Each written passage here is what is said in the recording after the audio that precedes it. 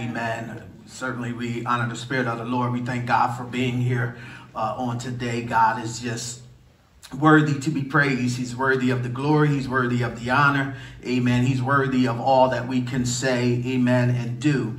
And we just give him praise on today. We worship him. We adore him. And we give him honor. We just, again, thank God for his word, because it's in his word that we find all that we need to live in this life, all that we need, amen, to make it through these days and times in which we find ourselves in. But on today, I just know within my spirit that there's been a time in our lives that Jesus stepped in. That Jesus came and he did what was necessary to do. We've been through difficult times, as each of us have in our lives, but Jesus was still yet there. He was still yet there to step in, still yet there to give us peace and calm and strength in the midst of what we've been going through. I don't have to ask the question, because it would be a rhetorical question, because I know that some of us remember the time when he stepped in. Some of us remember the time when at that moment and at that given hour that we needed him and we wanted him to do the things that we asked for him to do, that he stepped in. And somebody once said he steps in right on time. One person said he may not come when you want him, but he's always on time. And I believe that. I do remember the time where Jesus stood in the midst of some situations that I was going through, things in which he did for me that I couldn't do for myself. I couldn't get myself out of certain things, and I knew that I had to call on him. I knew that I had to lean, amen, on him to strengthen me and to send some peace and some calm to the things that was going on in my life. Our foundation scripture, I just want you to have it while I'm going, is John. We're going to be coming from John, the 20th chapter, and our foundation scriptures are going to be coming from verse 19 and verse 26. But we're going to read from 19 to 29. It's a short thing that took place here, or incident in which we are going to see. But as I was saying before, we have to understand that Christ, at times, he had to come in the midst of what we were going through, and he had to speak a peace unto our situation. He had to send some type of calm. He had to send some type of reassurance that we were going to make it through whatever we were suffering.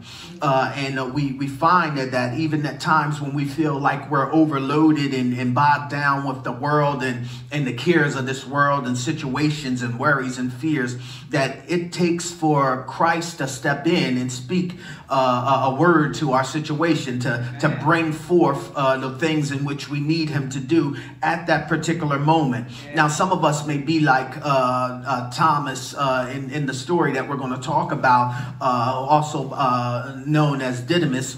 Some of us may be like him that say, unless I can see it, or unless I can touch it, or whatever, I'm not going to believe. But I know that in the midst of those times when we have doubt, when we have worry, and we have, well, God, I just can't see it, and I don't know how it's going to work out.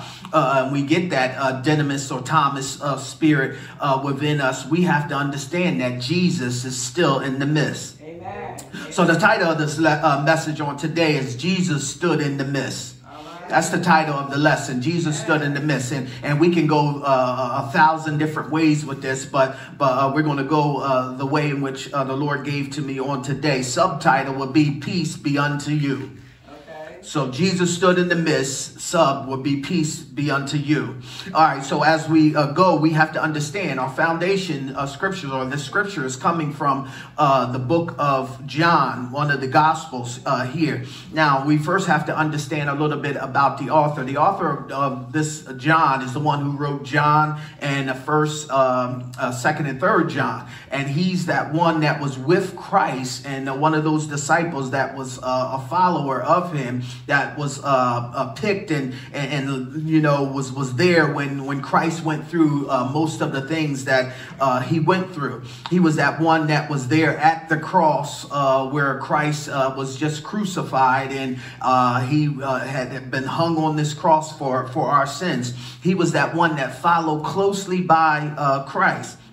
He was also that one that when all the other disciples were somewhere else, he was nearer to the cross, you know, because when we get to the seven last word type things, we understand that it was John that was there with a few of those Marys and Jesus' mother.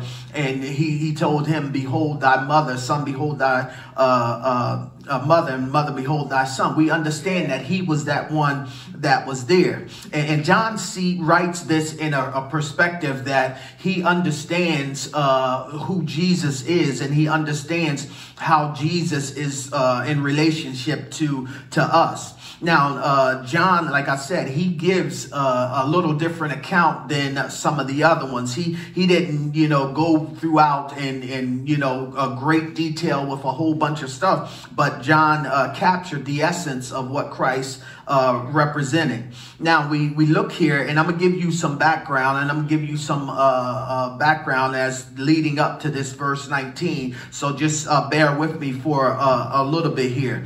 Again, we find that these Jews was coming to take Christ. They were coming, and they tried him, and they captured him when he was with his disciples at night. They came and grabbed Christ, and they took him away, and they brought him before these Jews.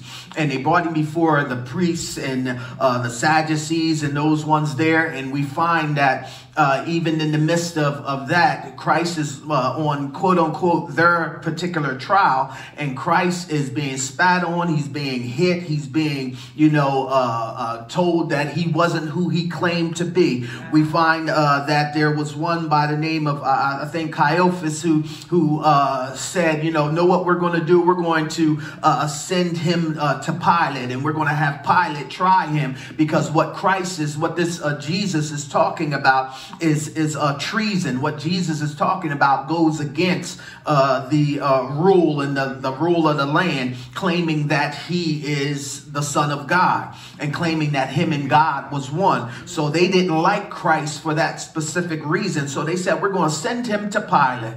Trust me, stay with me with this background for a minute, because it's going to be key. They send him to Pilate, and they tell Pilate, well, look, this Jesus is, quote unquote, a traitor to us. He's saying things that we don't believe. He's blaspheming. He's doing this against the kingdom. And if you allow it to continue to happen, he's going to spoil what the Romans and the laws of the land is going to be. So they begin to craft a way to get Christ in trouble by the Pilate. So Pilate then receives Christ, and he's talking to him, and he's asking him, you know, what's going on, and this, that, and the other.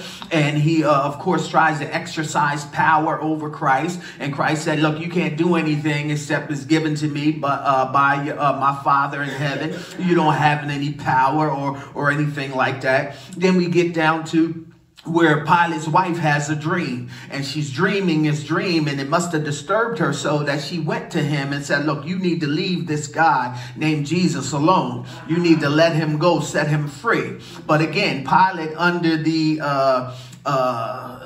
I would say under the influence of the Jews, they begin to bother him. They begin to, you know, still press upon him. So Pilate then goes and he says, no, what? I'm going to send this Jesus to Herod. I'm going to let Herod try him. I'm going to let Herod deal with this. He's the one who's supposed to be dealing with matters along this lines when it comes to you Jews, because I don't want to disrupt anything against Herod and against the kingdom at this time. So he sends Pilate sends Jesus to Herod, and then Jesus is before Herod, and Jesus don't say anything to Herod. Herod begins to question him and begins to say all kinds of stuff. Show me a miracle. Show me something that you can do to prove that you are the Son of God. Prove that you are God. And Jesus didn't do anything. He kept silent, the Bible said. That's where we get, he didn't say a mumbling word. He didn't say anything to Herod. So Herod says, know what I'm going to do? I'm going to send you back to Pilate. Pilate and let Pilate deal with this situation. It's key that we get all this background, because once we get into 19, you're going to understand. So we find that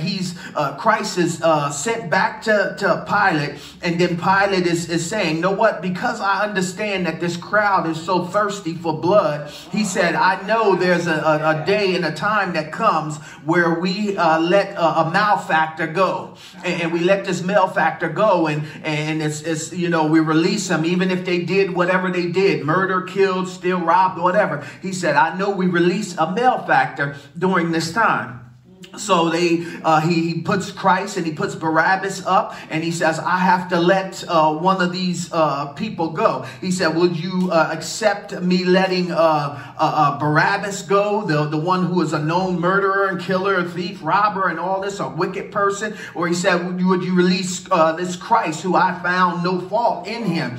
He was like, which one do you want? And they said, release unto us Barabbas. They want Barabbas because they want Barabbas to be released and Christ to be crucified. They said, crucify Christ, crucify Jesus. And he's looking at them. He washes his hands. He said, all right, I'm going to do what needs to be done and submit Christ unto them. It's key that we understand this, because those thirsty Jews was those ones that falsely accused Christ. They got people to lie. They got people to say that he did X, Y, and Z. And they even got Judas to portray him for 30 pieces of silver. And these was the same Jews that's going to be screaming out at this time, crucify him. Yeah. So Pilate does what the crowd says, because they were bloodthirsty. They wanted Christ because of what he stood for. He stood for everything that was true and everything that was true of God. And they didn't like it because he exposed who they were. That's something there. But we find that they crucified Christ. Barabbas is set free. Christ is now being crucified or led up to this particular moment. And he's now crucified on the cross. Now we have to speed this thing up and rush down this road of antiquity real quick, so you really understand where we're going to in this 20th chapter. We find that Christ is there, and he's now been crucified, and he's now placed in a borrowed tomb. Now we have to see this here too. When Christ was on his way to be crucified, those disciples that he picked was those ones that ran and hid themselves in their houses. They ran and hid themselves away. But there was one that stood strong. There was one by the name of John that followed even to the brink of Golgotha's hill and watched Christ be crucified, because he was there standing when Christ said to his mother, he said, woman, behold thy son, son, behold thy mother. He was right there giving John, the one the Bible says that Jesus loved, the disciple that he loved. He gave his mother unto him for protection, because he was right there.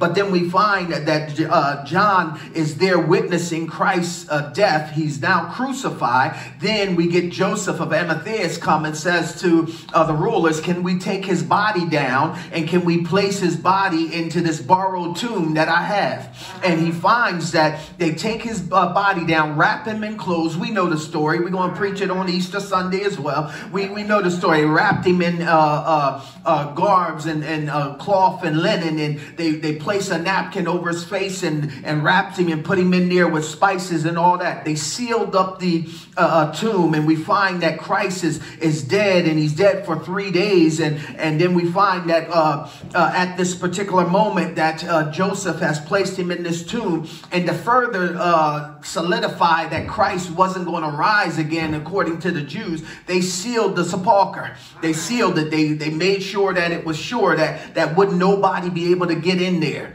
Stay with me. That's a little bit longer, and we're going to get to you. We find that Christ is there. 2 stations of guard is set beside the tomb to watch over, to make sure that nobody goes in there. But then the story goes a little further, that when the moment and day came that Christ was in there for 3 days, is where we pick up our story at in verses 20 through chapter 20, verses 1 through 18, we find something is taking place here.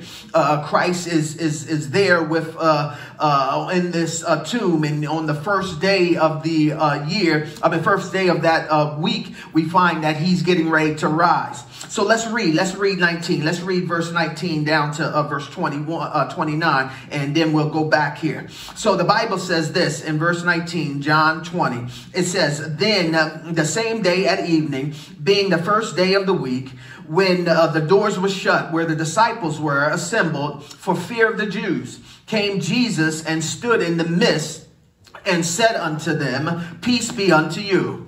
Verse 20, it says, and when he had so said, he showed unto them his hands and his side. Then were the disciples glad when they saw the Lord. Then Jesus said unto them, peace be unto you. As my Father has sent me, even so I send you. And when he had said this, his brethren, he breathed on them. When he said this, he breathed on them and said unto them, receive ye the Holy Ghost. Then it goes on and says, whosoever sins you remit, then they are remitted unto them. And whomsoever sin is retained, he said, they are retained. Verse 24, it says, but Thomas, one of the 12, called Didymus, not with them when Jesus came. The other disciples therefore said unto him, we have seen the Lord. But he said unto them, except I see his hands and the print of his nails, and he said, and put my finger in the print of the nails, he said, and thrust my hand into his side, I will not believe. Come on, bear with me. 3 more scriptures. It says in verse 26, and after 8 days, again, his disciples were within, and Thomas was with them. And then came Jesus, the door being shut, and stood in the midst, and said, peace be unto you. Verse 27, then said he to Thomas, reach hither thy finger, and behold my hands. He said, and reach hither thy hand and thrust into my side. He said, be not faithless. He said, but believing. Yeah. Verse 28, and Thomas answered and said unto him, my Lord, my God. Jesus said unto him, Thomas, because thou hast seen me, thou hast believed. But he said, blessed are they that have not seen and yet believe. All right, so let's get into this thing real quick. So when we look at this here, and we start off with it starts off with and the same day, then the same day. We have to understand what same day it was. It was the same day that Christ had just rose from the dead. It was the same day that when you go back to chapter 20, verse 1, where it says, on the first day of the week cometh Mary Magdalene and some other women that was coming with her to put spices and things around Christ's body again to keep the smell and to keep it smelling sweet. We find that it's that same day that Joseph had placed Christ into that tomb, and on that third day Christ is about to rise from the dead, and we find that it's that same day when Christ rose that these disciples had hid themselves into this room, and they hid themselves at this particular moment because they was fearful that they was going to receive the same punishment that Christ received. They was fearful that they were going to find themselves in the same predicament. But the Bible lets us know that in that first day, the same day in which we see Christ appear before them, that same day, that first day of the week, we find that Mary goes down there, Mary Magdalene, she's going to put more spices down, and then we find that she says, well, how are we going to roll the stone away on the sepulcher to do what we need to do? And in some of the other gospels, and like I said, John, he didn't play around with a whole bunch of this and that's in there. He just went right to the heart of the moment. But in some of the other gospels, it lets us know that there was an earthquake that happened on the way to the sepulcher. There was a rumbling of the ground that took place, and the stone was already rolled away when they had got there. When Mary Magdalene gets there, she then, fearful of what has happened, she witnessed the stone rolls away. She then runs and tells the disciples. She runs and tells Peter and two other disciples. She says, hey, look, I went to the sepulcher and the stone was rolled away. I don't know what that means, but I believe y'all need to get down there and see what's going on in case someone has stole him away. So she goes down there and she talks to them, and Peter then takes flight and he starts to run. And then two other disciples, the Bible says, when you read down in the 4th and the 5th verse, it says two other disciples was with him. Now one kept pace with Peter. One was, jogging along with Peter, but the other one ran faster than the other two. Peter and that other disciple, he stoops in and he looks down and he gets there and he's like, I don't want to go in. I don't want to see what's going on in here. Finally, Peter and them runs onto the scene. Peter was brave enough to peek in and look in, but then Peter said, know what? I'm going to go in and see for myself.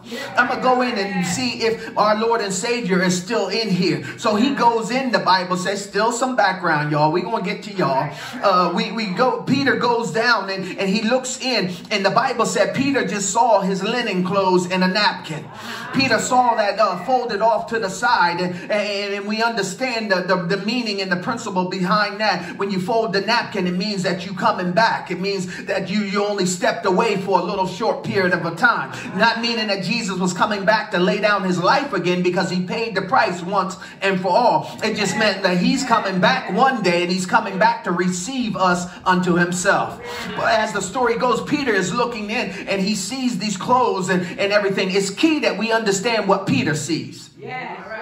Because Peter sees just the burial clothes that's sitting off to the side. He don't see anything else.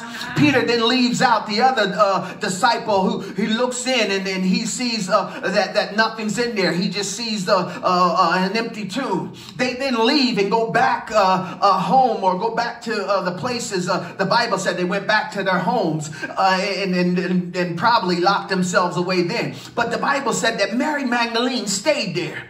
She stayed there and she's weeping and she's crying, and you can find that in verse 11. She's weeping and she's crying and she's sitting there and she's wondering what happened. And the Bible said that she's seen a guard, or who she perceived was a guard. And she's looking at him and she's saying, look, just tell me where you laid him. Just tell me where y'all put him and I will take him away myself. But she was able enough to muster up enough strength that when she got down and she stooped and she looked in the sepulcher, she said, the Bible says she saw something different. Mary Magdalene saw two angels. She saw one angel sitting at his head and one angel sitting at his feet. And then she's began to look at him, and the Bible said they was clothed in white raiment or white garment or white linen, and they began to speak to her. And then she came out of the sepulcher and she sees a man who she perceives is the gardener. She sees a man who she thinks that was just there tending the guarding of the fields that was around. But she had no idea it was Christ, because when she said, where did you lay my master? Where did y'all hide him away? Let me just have him and I'll take him away. Jesus said, daughter. He begins to talk to her and he calls her by name. She didn't realize it's Christ, and she calls him rabbi, meaning master. She said, master, I believe. And I just believe that when she saw him, she was ready to hug on him. She was ready to embrace him up. But Jesus said, hold up, Mary. You cannot touch me. Don't touch me, because I haven't ascended unto my Father yet. Oh, we're going to get to our story in a minute. He said, I haven't ascended to my Father yet. So handle me not. Don't touch me not. And he said, but I have an assignment for you to do. He said, I want you to go tell my disciples, go tell Peter and them, that they shall see me ascend unto my Father and unto your Father and unto my God and your God, and tell them that I shall come and meet them.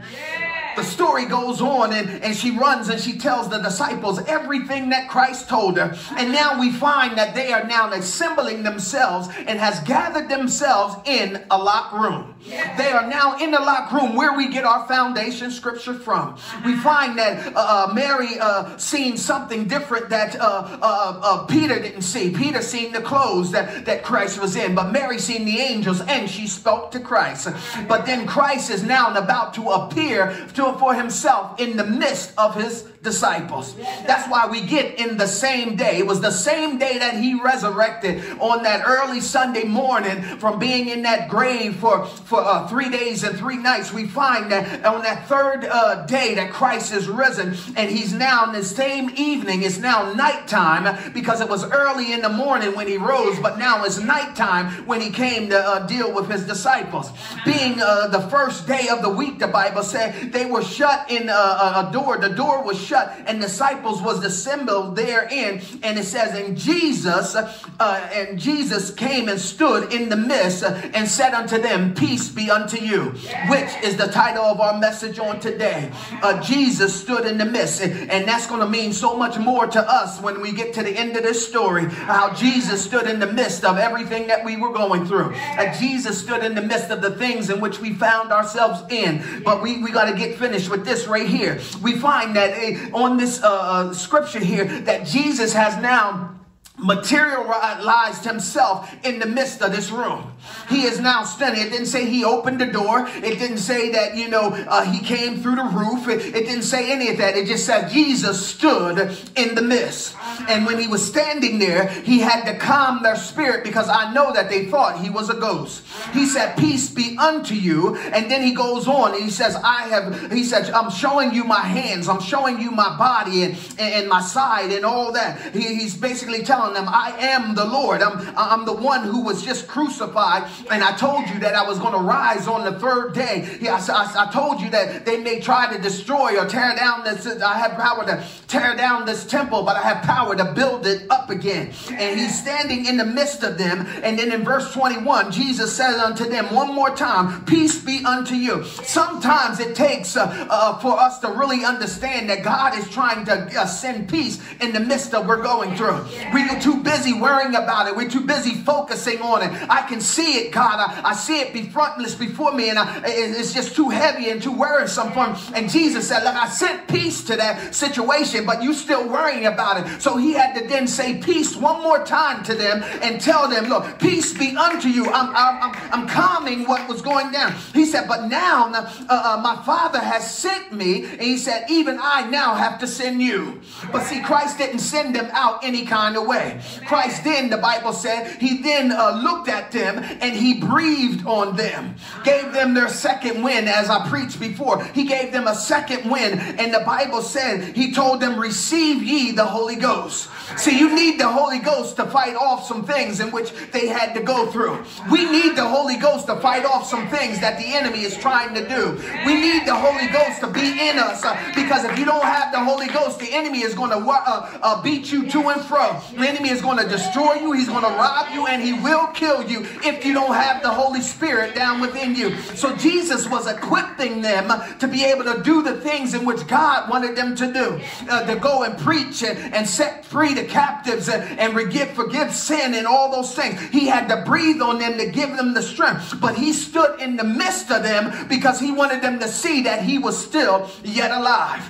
We serve a God that is not dead. He is still alive. He's alive in every last one of our situations. He's alive in everything that we do in our life. But as the story goes on, as Jesus begins to talk to them and he begins to tell them, I want you to do this and do that. Then for some reason, he's off the scene again. Then it says Thomas came on him in verse 24. Thomas, the one named Didymus, one of the 12, he's coming, and Thomas is there, and we call him Doubting Thomas because he began to doubt.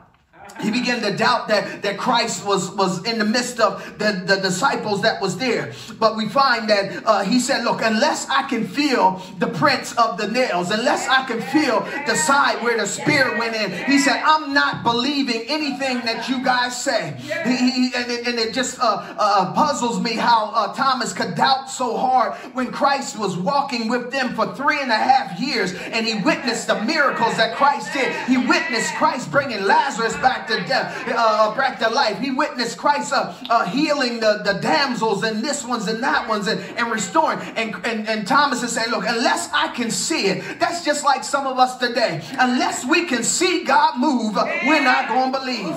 Unless we can see God fix the situation or move in the way that we want him to move, that we just won't believe. But Christ, as soon as Thomas got done saying his little spill, the Bible said after 8 days later, Christ then appears. The disciples were again in the midst of this locked room, and it said the door was shut. See, it's clear that we understand the door was shut. It says being closed and shut stood. It said Christ stood in the midst of them, and he said again, peace be unto you.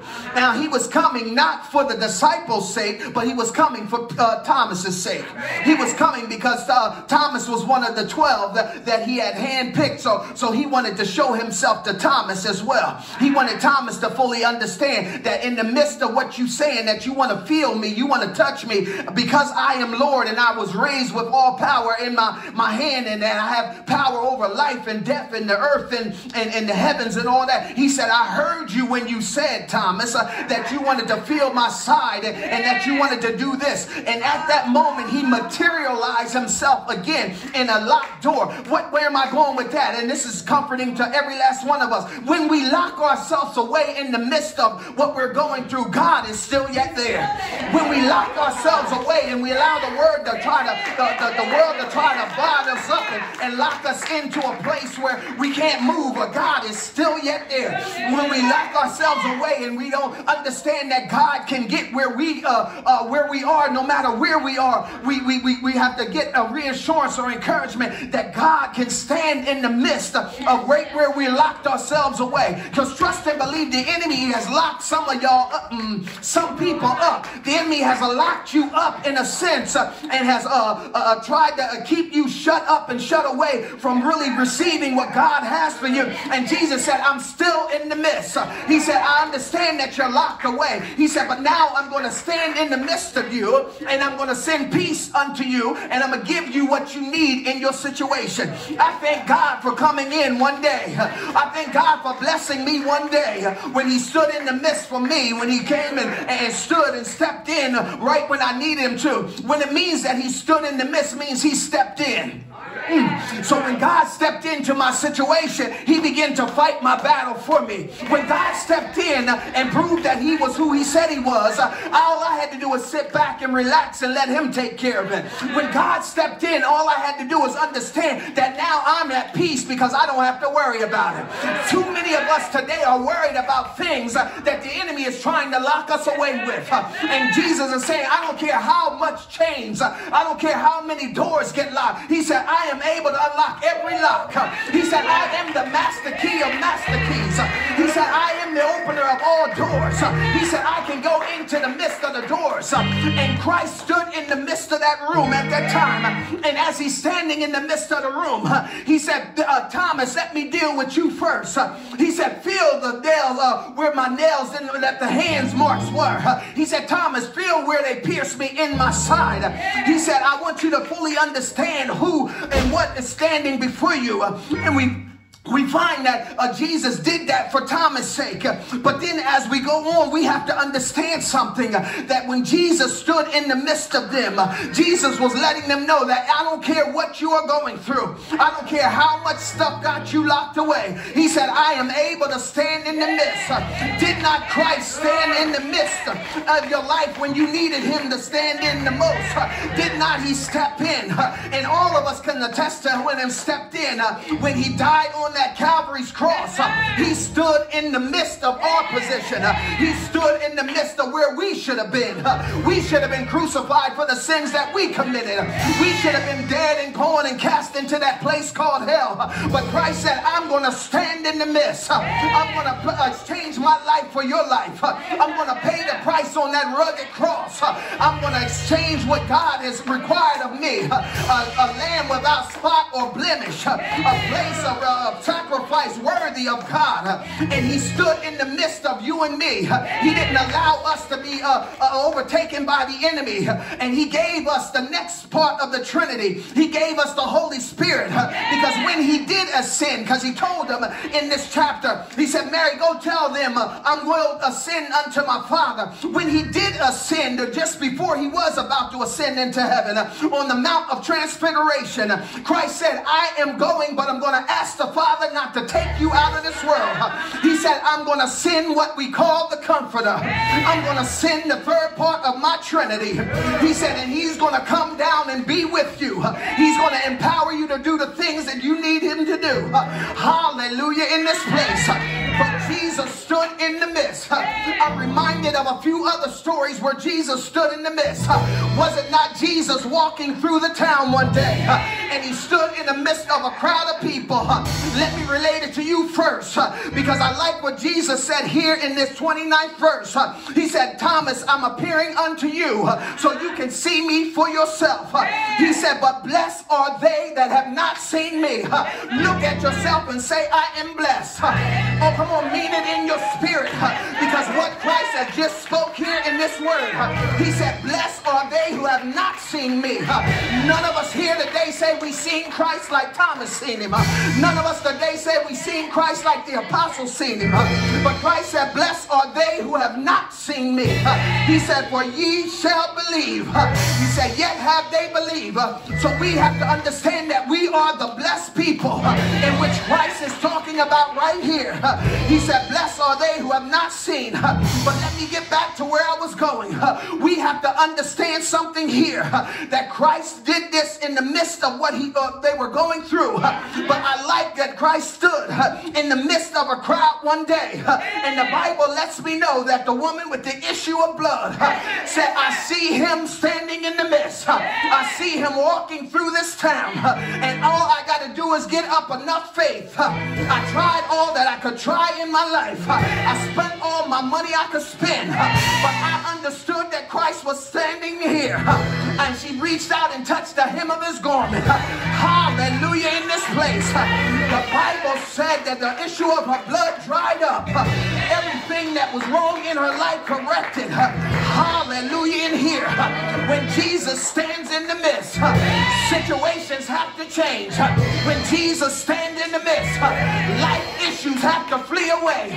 When Jesus stands in the midst, things have to happen in your life. But I'm reminded of another story when Jesus was standing still, and when Jesus stood in the midst, when Shadrach, Meshach, and Abednego was going through their fiery furnace. Some of you here today have been going through a fiery furnace situation. The enemy has turned up the heat, has turned it up hotter than what you recognize. Hallelujah, in here. But the Bible lets me know that when the king looked in and he saw the three that was standing inbound, he said, did we not throw three inbound? He said, but I see four in there. And the one that's standing in the midst of this fire looked like the Son of the Most High God. Looked like Jesus Christ. So Jesus was standing in the midst of the fire. So whether you're locked behind the door, Jesus is in the midst. Whether you have an issue in your body, Jesus is in the midst. Whether you're going through a fiery furnace, Jesus is in the midst. Whether they cast you in a den of lions, Jesus is in the midst. Hallelujah, in this place. Hallelujah, in here. No matter what you're going through in life, Jesus in the midst of your very problem. All you have to do is trust and believe. All you have to do is doubt not like Thomas. And know that, God, I've seen you for myself. I may not have seen you in physical form, but I feel you all around me. I feel your touch all over my life. I know right now that you're standing in the midst. I have 2 or 3 witnesses here today that understand that God is standing in the midst. That understand that he is right here with us right now. Oh, hallelujah, in this place. Don't say it if you don't mean it. I feel him standing in the midst. I feel his anointing overshadowing me. I feel his presence all around me. And thank you, Jesus, for standing in the the midst. Hallelujah here.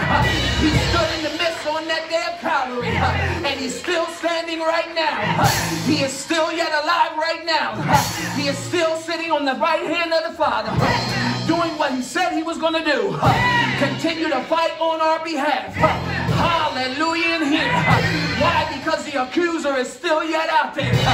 The accuser is still yet trying to devour. He's trying to kill us. The Bible said he's like a Roman lion, seeking in whom he may devour. But thank you, Jesus. I have my Daniel spirit in me, that even in the midst of those Roman lions, that Jesus is still in the midst, telling those lions to be still, telling them to shut up your mouths. Hallelujah in this place. Oh, I got to close this thing here. But Jesus is standing in the midst right now. I don't know what you are going through today, but if you trust and believe right now, Jesus is standing right by your side. He wants you to understand that he's right there with you in the midst of the heartache, in the midst of the pain, in the midst of life situations. He is still yet there. But thank you, Jesus. You said, peace be unto me. Hallelujah in this place. I'm talking about the peace that settles storms. I'm talking about the peace that calms seas. I'm talking about the peace that shut wind up. Hallelujah in this place. Do you need some peace in your life? Do you need the lying tongues to be ceased? Do you need the talking about to be gone? Do you need the worries of life being cast away? Do you need peace on today? When Jesus stood in the midst of his disciples, he said, peace be unto you. Hallelujah in here. Sometimes we're trembling in our bodies. Sometimes we're racked with fear. But Christ said all you got to do is trust and believe. Hallelujah in this place. He said, peace be unto you. I don't know who need to hear that on today. Things seem like they're unraveling. Things seem like it's attacked every which way. But God is still in the midst. And he said, peace to your storm. Peace to your situation. He said, peace unto you right now. Hallelujah in this place. Do I have some people right now that don't mind praising God? Don't mind giving God some glory? Just imagine right now. Just imagine right now that our Lord and Savior is standing right by you.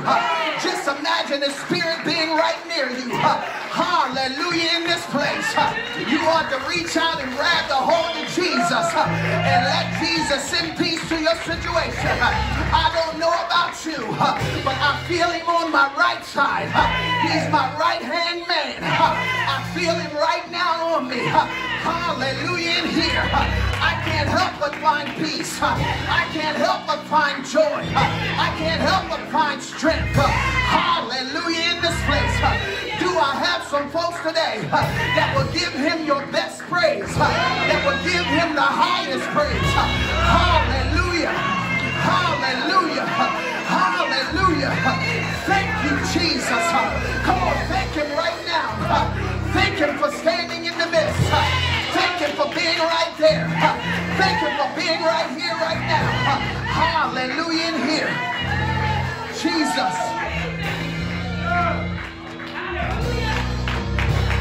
Stood in the midst. Glory to his name. Glory to his name. Somebody needed to hear that on today. Hallelujah. I don't know if it's what you're going through or what you're going to go through. Hallelujah. We need Jesus in the midst. Hallelujah. We need his spirit in the midst. Hallelujah. So he can send peace to the situation. Peace and only he can do. Hallelujah. Come on, let's bow our heads. Father God, in the name of Jesus, Lord, we thank you right now, God, for your word. Lord, we thank you for being here right now, being in this place, God. Lord, we know that you can be everywhere at all times. So, God, we thank you for being beside us right now. Lord, we now ask for you to send yet peace into the situations. Lord, whatever it is, dear God, we ask that you send peace. God, we just thank you right now because we believe that you already done it. Lord, but we just ask, dear God, that you would just continue to do it, God. In the name of Jesus. Bless your people, dear God. Every situation, dear God. Every problem, every dilemma, dear God. Everything in which we're going through, God. Lord, you know all about it. Lord, so we ask, dear God, that you would just begin to work it out. God, send healing where healing is needed. Send peace where peace is needed. Dear God, we ask that you send finances where finances are needed. Dear God, we ask that you fix the minds, dear God, where mental health is being an issue. God, we ask that you do it right now, God. Lord, we know that you're able. We know that you can do it, God. Lord, for you said you rose with all power in your hands. So, God, we ask that you do it, God. Lord, but allow us to feel your presence. Allow us to feel your spirit, dear God. Lord, and we just thank you right now, Lord. God, we ask that you will go where we can't go. To the places of the people who have asked for prayer, God. To the hospital rooms, dear God. The prison walls, dear God. The sick beds, God. We ask that you go to where they are right now, God, and send peace in the midst. So, God, we just ask you to do this on today. God, believing that you shall do it, God. Lord, for your word said all we have to do is believe, we shall receive. Lord, we believe on today. Lord, we have faith knowing that you're able. So, God, we just thank you. We praise you. So, God, we ask that you look on the unsaved right now. Touch them, dear God. Allow them to understand, God, that you are with them. Allow them to understand, God, that you're ready to step in at any given moment to change their life, change their walk and their destiny. Lord, save them, dear God. You said all they have to do is call on your name. All they have to do is believe, dear God, what you have done, and they shall be saved. So, God, we ask that you save them. Lord, and we just thank you and we praise you in advance for that soul that's being saved. In Jesus' mighty and matchless name we pray. Come on, look at somebody, tell them you love them. Come on, mean it in your heart. Jesus.